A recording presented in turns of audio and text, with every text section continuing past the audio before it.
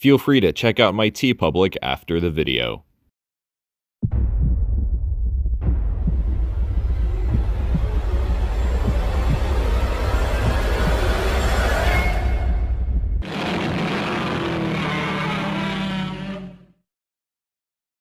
Aside from poorly translated German titles for Japanese monster films, Frankenstein left his own mark on the genre by starring in his own duology of films, Frankenstein Conquers the World and The War, the Gargantuas.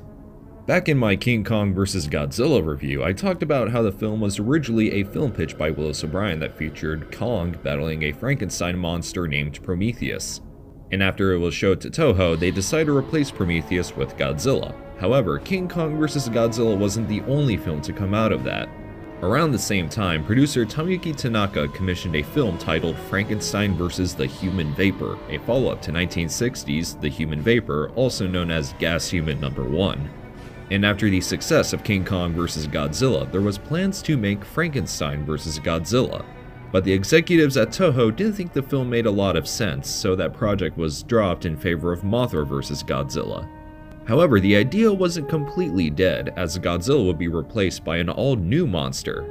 And then came Frankenstein vs. the Subterranean Monster, known internationally as Frankenstein vs. Baragon. After confiscating the heart of Frankenstein's monster from Dr. Riesendorf, a group of Nazis transported it to a research facility in Hiroshima, Japan near the end of World War II. Unfortunately, it was the day that the city would be decimated by an atomic bomb. This would cause the heart of Frankenstein to mutate into a savage boy who feasted on small animals. This catches the attention of Dr. James Bowen, played by the legendary Nick Adams, along with Kumi Mizuna as Sueko Togami and Tadao Takashima as Kenichiro Kawaji, in which they eventually capture the boy and study it. Meanwhile, the monster Baragon is ravaging villages, and later on Frankenstein escapes the research facility after showing signs of extreme growth, and you guessed it, the monsters fight during the climax.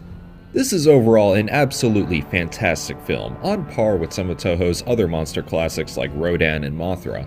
The special effects are great, the characters are outstanding, the scoring is fantastic, and Frankenstein, though being much different from the Mary Shelley novel, is honestly one of the best interpretations of the creature. But this film is known for another thing.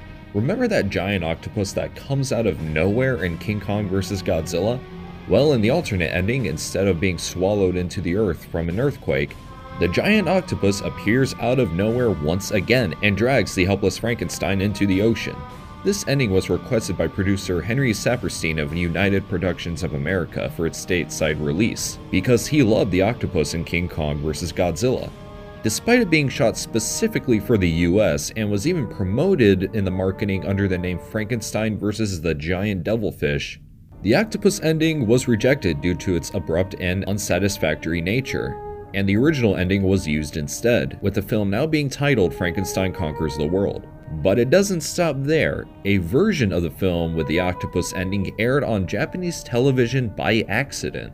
Turned out that there was no escape from Oedaku's tentacles after all. Up next is The War of the Gargantuas, a loose follow-up to Frankenstein vs. Baragon, and by that I mean despite being a sequel, there are some things that don't really make it so. For example, the main cast is different with the exception of Kumi Mizuno, who plays Akemi Tagawa. These actors play different characters but share the same roles as the cast in the previous film. Here, instead of Nick Adams as Dr. James Bowen, we have Russ Tamblyn as Dr. Paul Stewart. In other cases, during flashback scenes where instead of Frankenstein we have a young Santa, but it is clearly supposed to be a recreation of one of the scenes from Frankenstein vs. Baragon.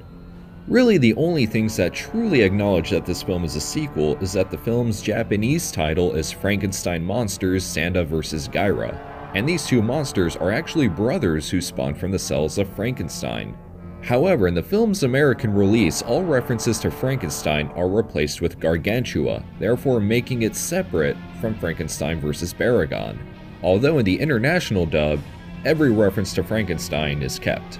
Alright, with that out of the way, let's talk about the film. It opens with a fishing vessel being attacked by, oh, well, I guess the octopus pretty much confirms that the alternate ending is canon. Thankfully, Gyra shows up to give the octopus what he deserves. That's right, no more random occurrences for this monster anymore. Throughout the film, the creature Gyra preys upon humanity as it turns out that humans are pretty tasty to giant Frankenstein monsters. Meanwhile, there are claims that this is the evil doing of the creature Dr. Stewart and Akemi raised in their lab, but our main characters refuse to believe them. After numerous attacks from Gyra, we're introduced to the Maser Cannons, a military weapon that would become a staple in the Godzilla series.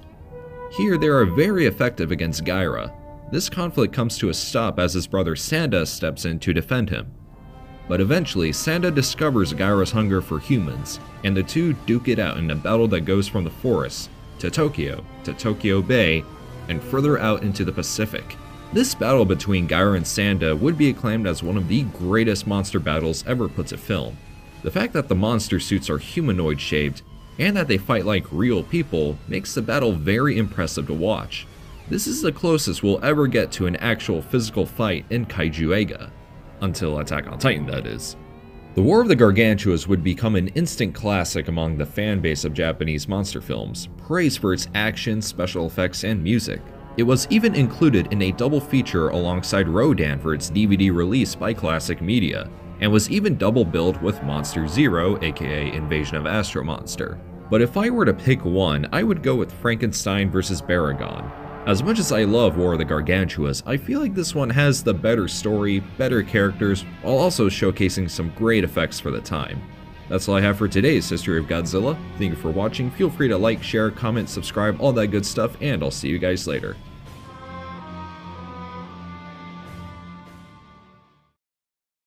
By the way, I'm not going to talk about Kip Hamilton's Feel in My Heart. Everyone's already talked about it and made fun of it, so yeah, I'll just leave it at that.